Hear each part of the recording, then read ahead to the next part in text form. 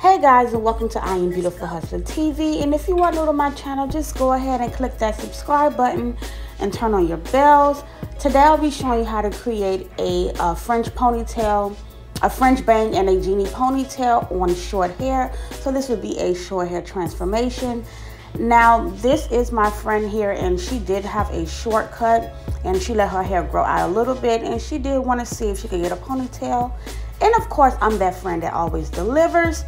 So I will be showing you how to do short hair in a ponytail. And it is super simple and super easy. So I hope you guys enjoy this tutorial. Now, the first thing I'm going to do is just go ahead and press her hair out with my flat iron. She is natural. She did blow it out a little bit, but you just want to get it a little bit straighter. So I'm just going to go ahead and flat iron all of her hair out. And then I'm going to begin to spritz it up in a ponytail using Pump It Up.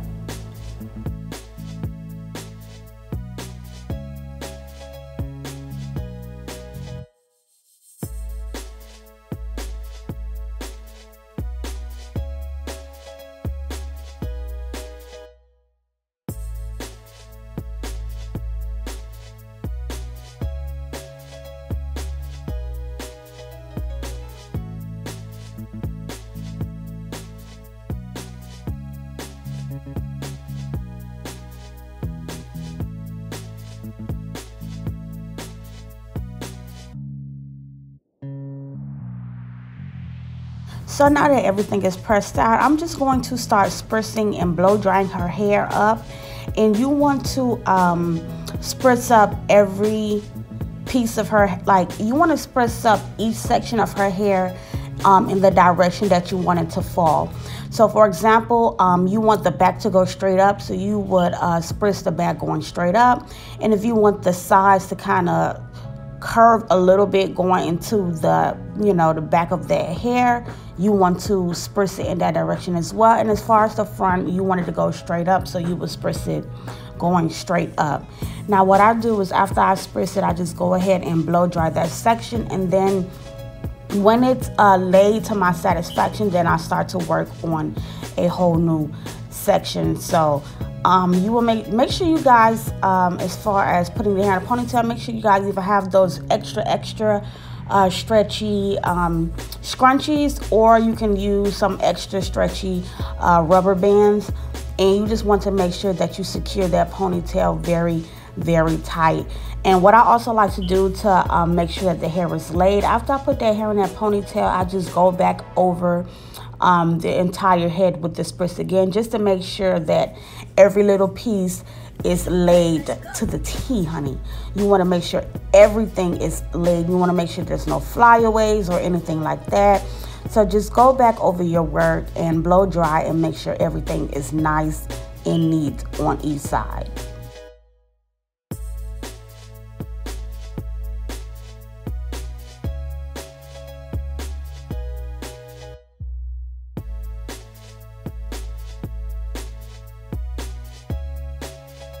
So now that everything is spritzed up, we move on to the next step. Y'all, my friend hair shaped like an onion. I'm not even gonna lie. Little ponytail. But all jokes aside, I really do love my friend, y'all. And that's why I'm gonna slay her. So yeah, once you secure the hair with that rubber band, I'm just gonna go ahead and take a stocking cap, because when I do my bangs with her ponytails, I don't like to leave out people's real hair and like glue the tracks in between that hair.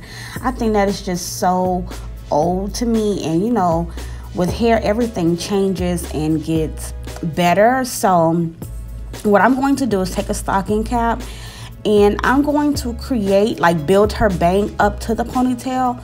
And what that means is you just basically want to start from the bottom track, and you want to just measure and cut a decent width of those tracks, and just continue to bond the tracks until you get all the way to the top of that ponytail. And what that does is actually creates what they call something like an illusion bang with the ponytail. Some of you probably heard of it, some of you probably have not, but that's what it's called. And as you get towards the top, your tracks will get a little narrower, because as you go up, the tracks do supposed to downsize in width. So as you can see, the tracks are getting shorter and shorter as I get higher, and pretty much it will look like an illusion once I do the wrapping around the hair and everything like that. The ponytail hair will cover that very, very top track, so you want to make sure that you glue all the way up to the top. And once you glue to the top, just go ahead and blow dry that, and you will begin to cut off the extra cap from around those tracks. So I'm just going to lift it up and snip, snip, snip, and I'm going to snip on the side of where the hair is, underneath the cap, like underneath the top track as well, like underneath the forehead. You want to cut the extra cap off, and on the other side as well. And then I will begin to do her ponytail part.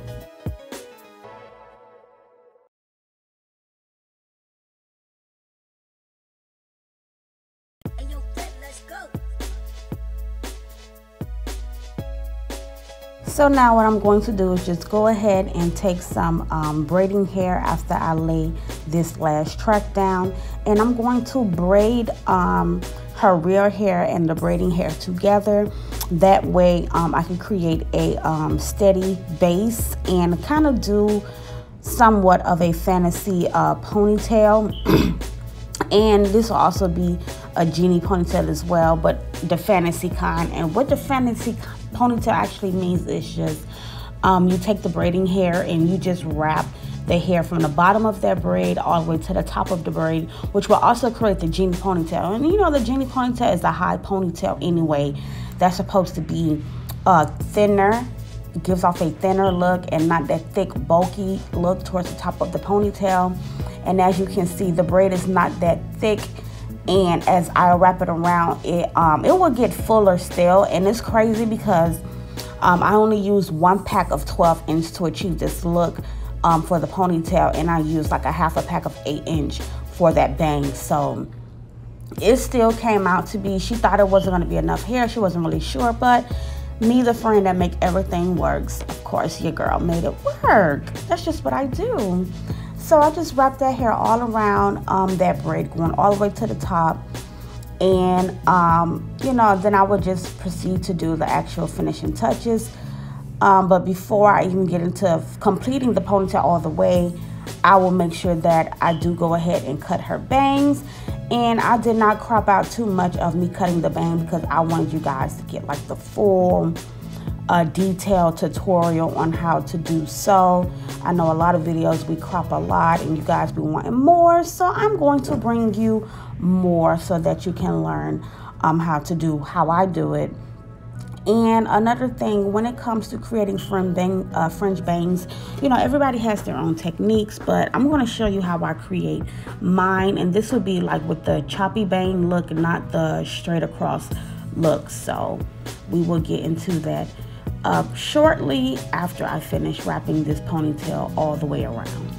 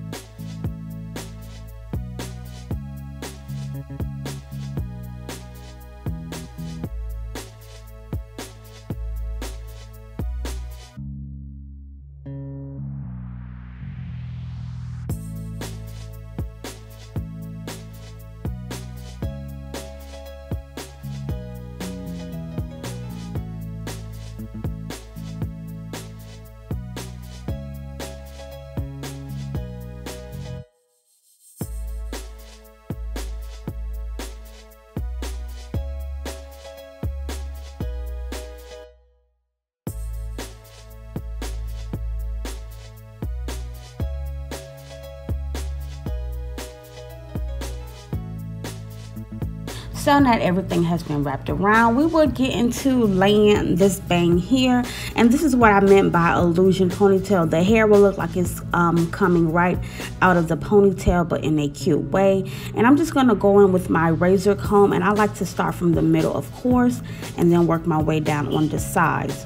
Now, when I create my fringe bangs, what I like to do is, of course, it's pretty much having the long sides on the Chinese bang, but I like to shape mine. I don't like to just leave all of the hair long on the side and just only do like the front area. I actually like to angle out the side as well, where the bang, like where the long strip is going to lay. I like to angle the back of it coming down, that way it's not too much hair laying down. And pretty much that's what I do on both sides, so it's just not straight, like it actually has some shape to it.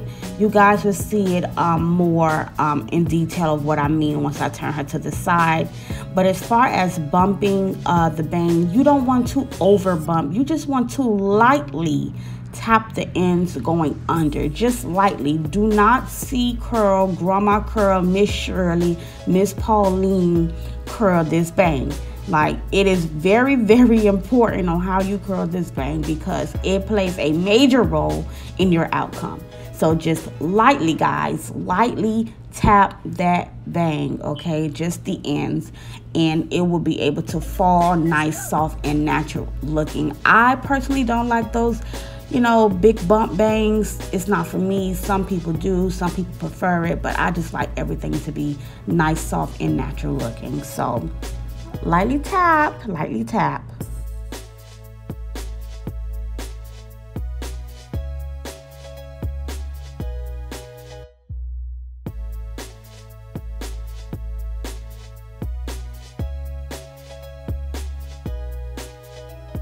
Another thing I forgot to mention, the best thing to do when you're cutting bangs, always start longer and then see where the client, if they want it that long, okay, but never cut too short, because once you chop that hair off, y'all know it is not coming back.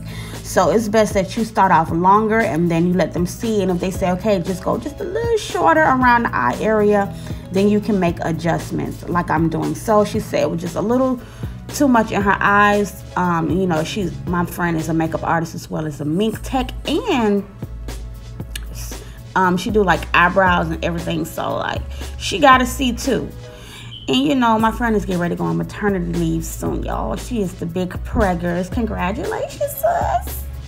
She is bringing a beautiful baby boy into this world. Now I got another bad nephew in this world, but it is fine. So yes, honey, y'all want to go ahead and, you know, just shape that bang to their preference, to your preference. And that's pretty much what I meant as I said, shape it on the sides where everything is not long, it's kind of angled going down.